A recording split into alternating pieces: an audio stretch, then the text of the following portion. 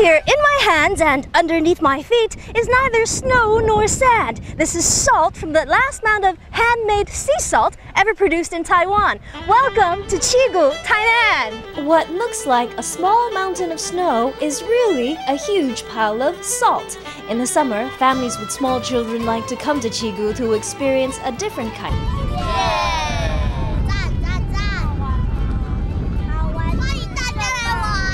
At the top of the hill, you can see traces of the salt pans that were here before salt production was completely industrialized. You can still get a feel of how it was made though.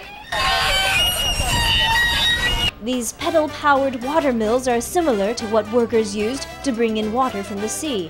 It feels kind of like cycling. Nearby is the Taiwan Salt Museum, which tells the story of the country's 338-year-old salt pan industry that ended in 2001, when labor costs became too expensive to do everything by hand. And every year, the museum also hosts a salt sculpture festival. This year, it's on the 6th and 7th of August.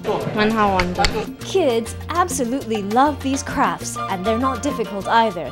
While the little ones play, parents can get a taste of coffee with not sugar, but Himalayan salt added to it. Or perhaps a savory popsicle.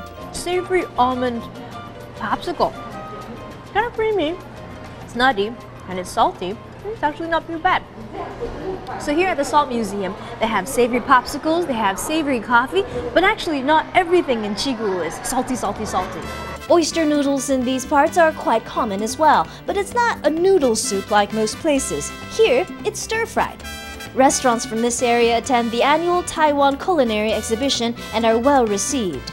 Instead of baking fish in salt, this place bakes eggs and shrimp. Ever had milkfish soup seasoned with pickled baby watermelons? Tainan has some of the best cuisine in the country. Home-style cooking like this can have visitors want to come back for more.